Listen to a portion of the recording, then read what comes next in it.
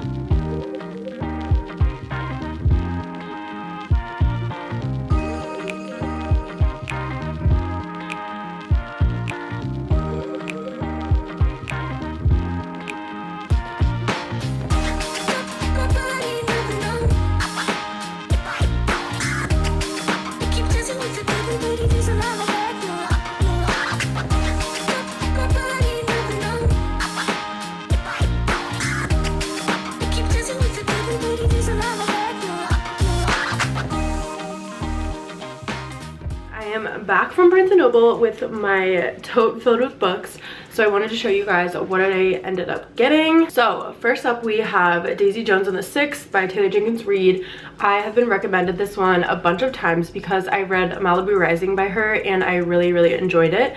So I asked you guys if there were any other books by her that you would recommend, and you guys said this one. So I had to pick this one up. I'm very excited to read it. I've heard some good things about it. Basically this one's about a girl named Daisy. It's a girl coming of age in LA in the late 60s. She's a singer and she ends up being really good and gets put with a band, I believe, and so it's a story about how that ends up going. So I'm excited to read this one. Next up, I'm so excited about this one. It's called Boyfriend Material. Let me know if you guys have ever read this or heard anything about it. I personally haven't, but I'm pretty sure it was in like the book talk section, so it's got to be like on book talk somewhere. But if you don't know, the book Red, White, and Royal Blue is one of my all-time favorite books. It's like one of the only ones I've rated 5 stars, and this seemed like a similar vibe, so I'm very excited to read it. There's also a sequel that I saw called Husband Material, so if I like this one, I'm definitely gonna pick that one up as well. So basically it's about 2 guys named Luke and Oliver, and one of them needs to find a fake relationship to clean up his image in the press, I'm pretty sure.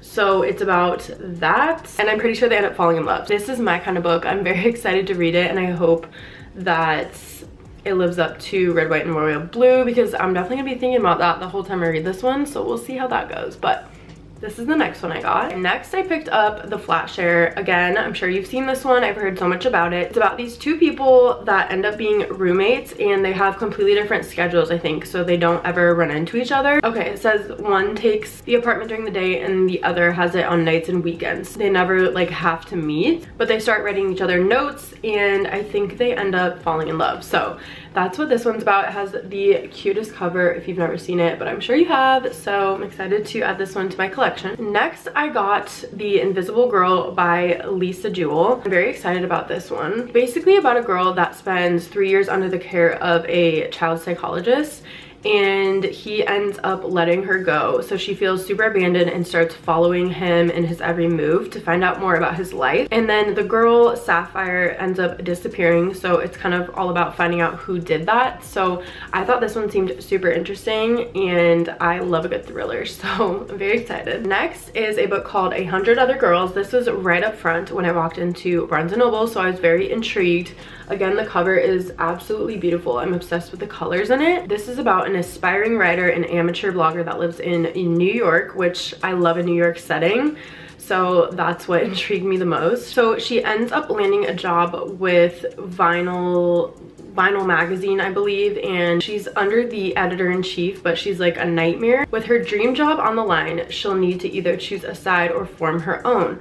So this will be very interesting. I love like anything to do with fashion and New York City, so I thought this would be a good book. Okay, we're down to our last two. This one is called Lock Every Door by Riley Sager. I don't know if I'm pronouncing that right. Sager, I'm not completely sure, but this is the cover again. I love the pink, it's so cool. It says, her dream apartment, her worst nightmare. After responding to a mysterious newspaper advertisement, Jules Larson gets a job as an apartment sitter at the Bartholomew, one of Manhattan's most famous and secretive buildings. At first, the extravagance of the Bartholomew feels like a lucky break for recently heartbroken and penniless Jules, who has been haunted by misfortune for most of her life. But when a fellow apartment sitter in the building goes missing, Jules begins to suspect there are dark forces at work. Digging deeper into the building's past, Jules soon realizes that the Bartholomew is more dangerous than she thought and that escape may be impossible. So this again is a thriller, so we love a thriller. I can't wait to read this. It sounds super interesting, and I am so excited to read all the thrillers going into the fall time. So I had to pick this one up. And last but not least, I picked up The House Across the Lake. I think this is literally the only hardback book I've ever picked up, but I've seen so many people read it. I know Sarah Caroli, she has been reading this one recently, so I wanted to pick it up. This one is about a widowed actress trying to escape a streak of bad press, and she retreats to a quiet lake house in Vermont.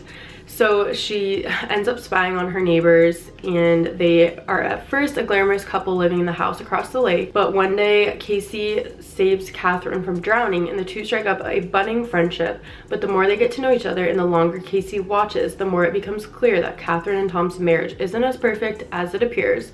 When Catherine suddenly vanishes, Casey immediately suspects Tom of foul play.